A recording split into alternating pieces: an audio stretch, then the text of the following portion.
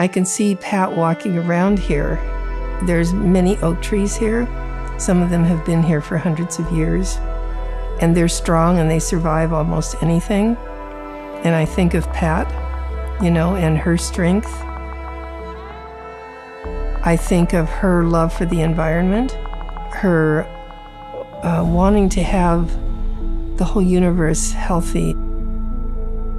And I think it's a great symbol for Pat, because I think of her big heart and her holding everybody, holding the universe, holding all people, holding animals.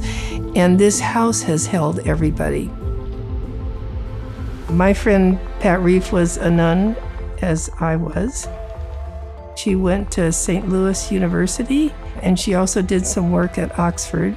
And that's because she was also going to be teaching at Immaculate Heart College.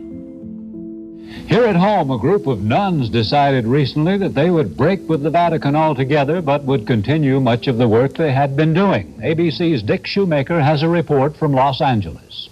The 500 sisters own and operate a Catholic girls' college near Hollywood and Vine. In 1967, the sisters started a minor rebellion. They decided it was time to discard the traditional black habit. It was time, they said, to set their own lifestyles, to pray and work where and when they wanted. There were 600 sisters at the peak of the order, no longer connected as a canonical institute to Rome. I think for the Immaculate Heart community, we had taken a bold step, and that seems like a really feminist thing to do. We weren't bowing to male hierarchical dominance. We were standing up against it. Then what happened is, as Pat became more and more a feminist, she educated the community. Pat created the feminist spirituality program at a time when this scholarship was just budding. It was just beginning. She had wide contact with theologians and philosophers, so she was able to staff the program with eminent scholars throughout those years. It was phenomenal, absolutely phenomenal. She set it up on the weekends.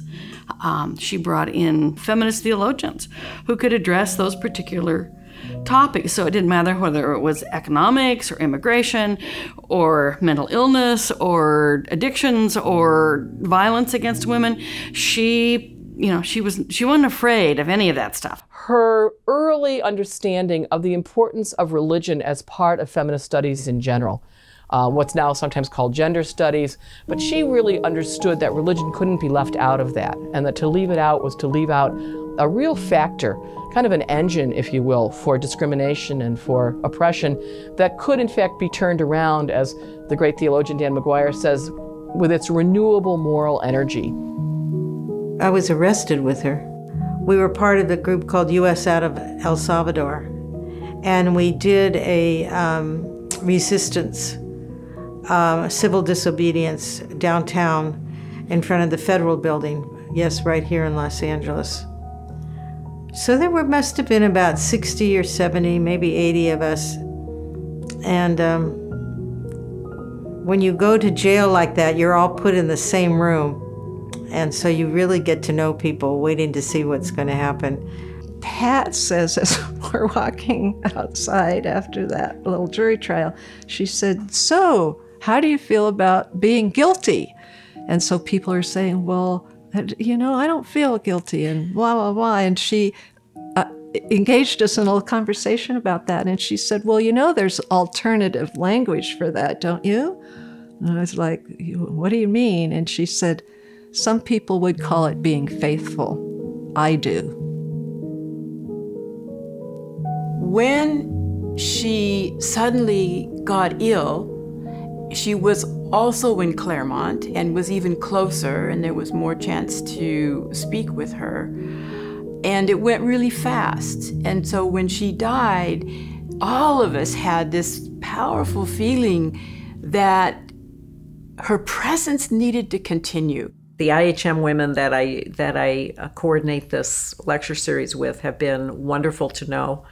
And just knowing more about Pat Reif, the more I know about her, the more I am just enamored of who she was as a person, as an activist, because she took chances and she took risks. How do we honor Pat Reif's legacy?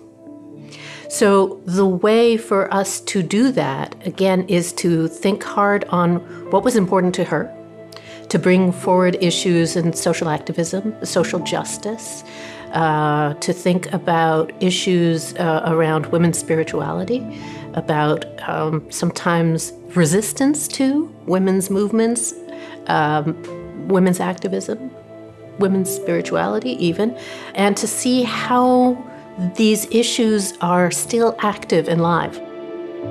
So this is very much what we try to do as a program, and the lecture itself is a way to kind of to bring that moment into focus. Back in January, there was a huge mud and debris slide. Huge boulders and mud came down the mountain, and it destroyed 9 of our buildings. And it surrounded this house with mud, but it didn't come into the house.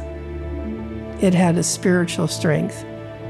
Somebody said to the mud and the boulders, "You can go somewhere else, but don't come here."